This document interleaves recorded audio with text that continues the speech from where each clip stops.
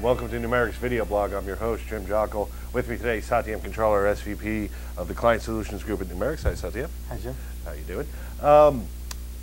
Term of the day, post-election, is the fiscal cliff. The second most popular term popping up in the risk circles is the collateral crunch.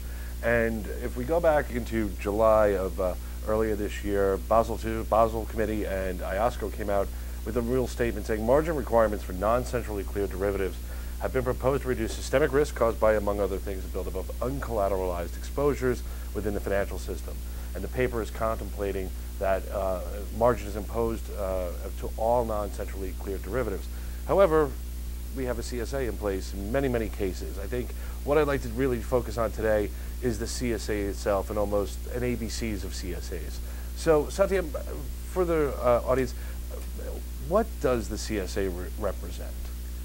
So the best way to look at CSAs is as an addendum to the main contract. So when you have an OTC contract, you have a bunch of terms that represent how the swap is going to behave, and this is just more terms that were buried in the back office for all these years, and they're just very, very, very important now. Another way to look at it is actually as a derivative. So any derivative is a set of contingent payments that take place depending on certain actions, and the CSA actually fits that definition. So it is in fact a very, very complicated legal document that defines all these contingent payouts, and it sits behind all these derivatives that people trade in. And specifically, you know, within the context of the recommendations, what is it meant to manage? So I think it's important to look at the CSA as something that allows people to manage credit risk, credit support annex. That's what CSA is, and therefore the primary stated objective is to be able to manage credit risk, manage counterparty risk, and let institutions focus on the market factors that underlie the specific derivative contract. So while I'm doing my swap, I can focus on the swap terms rather and not worry about the credit of the counterparty. But what is often not fully understood is the CSA also creates a lot of implications for liquidity risk. And it's almost a balance between credit risk and liquidity risk that institutions have to set. If you create a CSA that is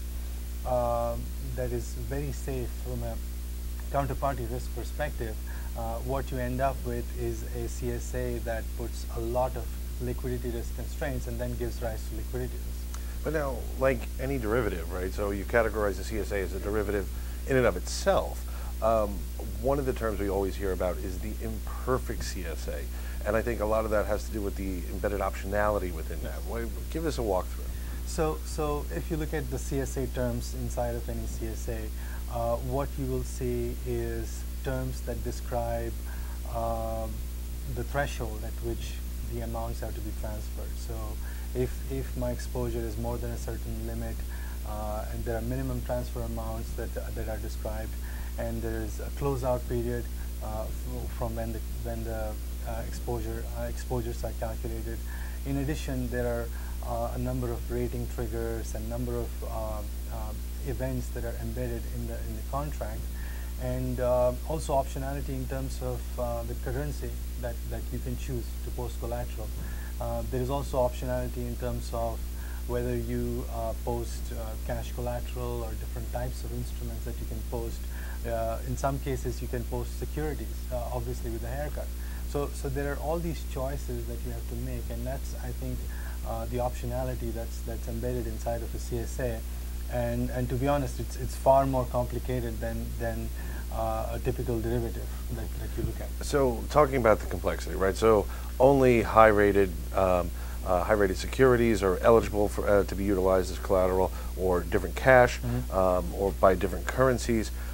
However, the LIBOR scandal and the move between LIBOR and OIS post 2008 has created a difference in the way the risk-free rate is actually being calculated. What is the impact on the banks themselves, who now have to go out and look for unsecured financing in raising that collateral? Right, right.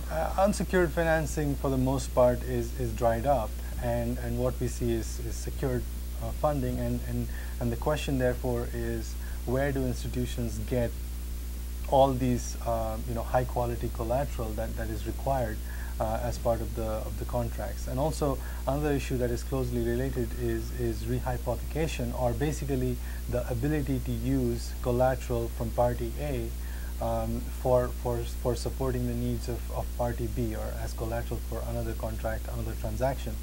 And that means that the same dollar of cash or the same treasury bill can be utilized multiple times and serve as collateral for multiple contracts. Now, that while that is helpful and favorable simply because there isn't enough cash collateral in the market, it also gives rise to its own set of risks, because there are scenarios where an institution might default, and in spite of having a very good collateral, it might have too many obligations. Okay, thank you, Csa TM. We'll continue this strain in another couple other video blogs. I want to thank you, and please join in the conversation. Follow us on Twitter at NXAnalytics, as well as our blogs on numerics.com. Thanks.